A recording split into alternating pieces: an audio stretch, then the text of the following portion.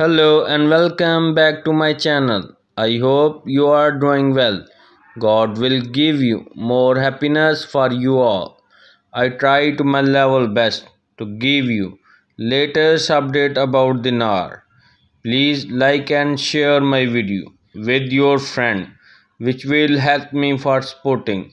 So grab a cup of coffee, sit back and let's get started. The financial advisor to the Prime Minister, Mazza Mohammed Saleh, confirmed, on Monday, the implementation of two policies that supported the Iraqi dinar against foreign currencies, while revealing government measures that removed obstacles to foreign trade.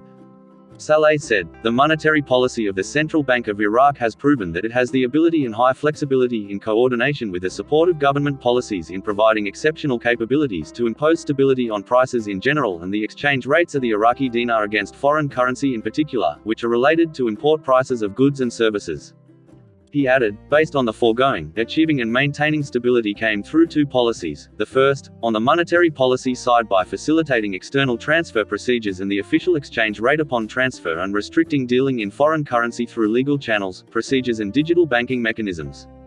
And he continued, "These channels and procedures are all characterized by disclosure and high governance across the national and international financial and banking system, in addition to the Iraqi banking system's adaptation to the compliance and audit platform related to foreign transfers of foreign currency in a professional, legal and rapid manner without prejudice to the freedom of external transfer, which is now consistent with the laws and the national and international regulatory regulations, which were represented by the three CBI packages."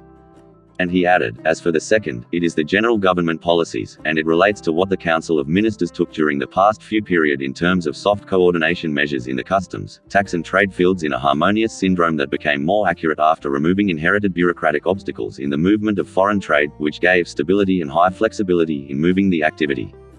Small merchants to exercise their direct role in importing from outside the country by themselves, without the chains of intermediaries and previous monopolistic powers that the market has accumulated with its imbalances over the past 40 years."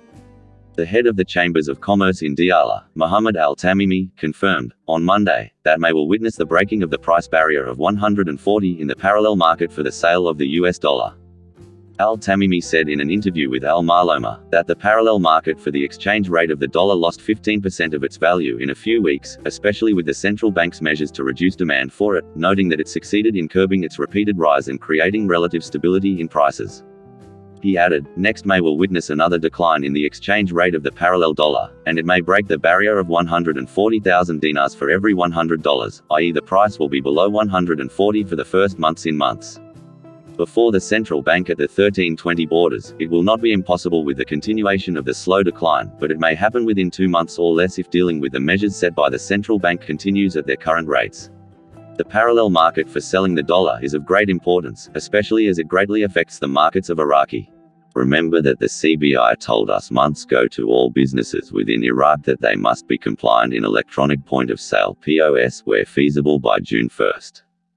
Heck, the CBI even purchased the electronic hardware for them and sent technical teams to help install the devices or give instructions on how to do it. I also want to remind you that the 90-day agreement with the US Treasury made way back in February is for all practical purpose over also in a week. Next couple of months we will see the better results of dinar revalue in international market. Thank you for watching my video. Meet you again in next video. Till the time, take care and goodbye.